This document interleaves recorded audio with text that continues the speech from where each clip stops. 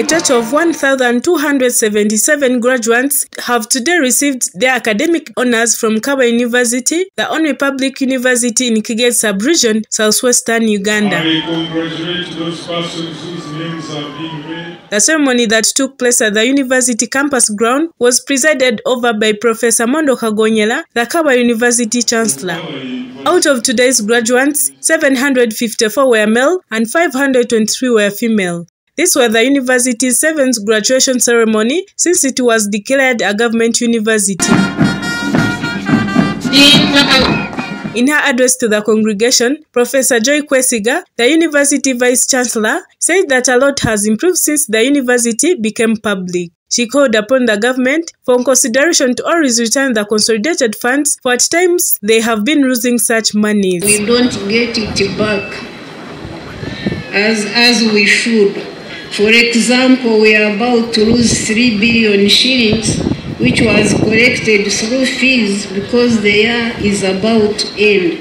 Something that would like to get help and be able to get this money because it is collected from student fees. Teaching and learning is moving on very well, and our e-learning program is progressing and improving as we go along. Professor Kwesiga further revealed that Kabale University is in high job of establishing a branch in Rukungiri district at the former Rukungiri Primary Teachers College to improve on the education of its learners. The former Rukungiri Primary Teachers College is in advanced stages. That will be a campus in Rukungiri soon of Kabale University. Would like to thank the Diocese of North Kigezi and the Ministry of Education, which has already approved this process, for availing us this chance. And we have approved the welfare of establishment or revival of the circle of Kabale University. Adson Kakuru, the University Council chairperson, urged graduates to become relevant and acquire more knowledge to boost their academic qualifications. You've learned a lot in the university and all the schools you went through, but there's still a lot to learn in terms of gaining skills to help you as you move on. Lifelong learning will also improve on the skills you already have. Things are changing, so you need to, with the skills you have, you need to keep improving on your skills. When I'm talking about things changing rapidly, I've seen some people I was with in the university, the Professor Nimagagas, Professor Initwe. Most of us finished the university when you have not touched the keyboard of your computer. You can imagine now even people in nursery schools, pre-primary, they deal with computers everywhere. So to keep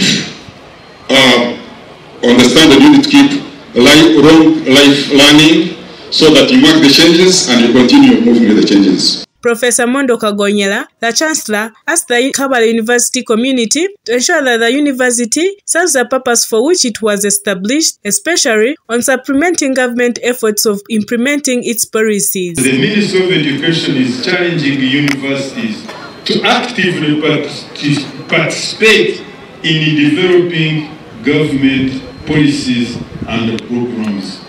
Universities are centers which have the most educated people and even the monopoly of good brains, including young men and the students, in other words. Many of you don't realize how much knowledge you young men and women can produce while you are still students at the university. We at the university must actively look at what government policies are, and if possible, be able to criticize them and advise on how to move forward. The universities play a very important role in the development of any society. Kagonyera noted that without a clear purpose, a university loses meaning and becomes irrelevant to the community it serves, appealing to the university to always take up community engagement projects. As a university, what kind of community outreach do you conduct? Some universities have been referred to as ivory towers. Do we at Kabale University want to become yet another one? The answer, absolutely no. It is important for the communities where a university is located to be aware of the presence of the university. It is my understanding that the communities surrounding Kabale provide essential services such as food and lodging to the university staff and the students. Your assistance is greatly appreciated. Nevertheless, we must do more as an academic institution. As an example, land degradation in Kabale, soil erosion are prevalent not only in Kabale but in the whole of the Kigezi region. What are we doing about staving this? If we want to avoid future catastrophe of starvation because of lack of food in this region. Some of the graduates expressed great joy for the day and vowed to use the skills they acquired in school to better their lives and societies. I'm genuinely happy. Of course, as you see, it has not been an easy journey, but with the help of God, we have succeeded. I'm so much excited and of course very happy to have achieved this in life. As you know, it's not always easy for everyone. My parents, my friends, my classmates have all contributed to my achievement of this. A story by Jordan Namara, Robert Njamachi for Kigezi TV. Make sure that this function is a success. I can't thank you enough, my team.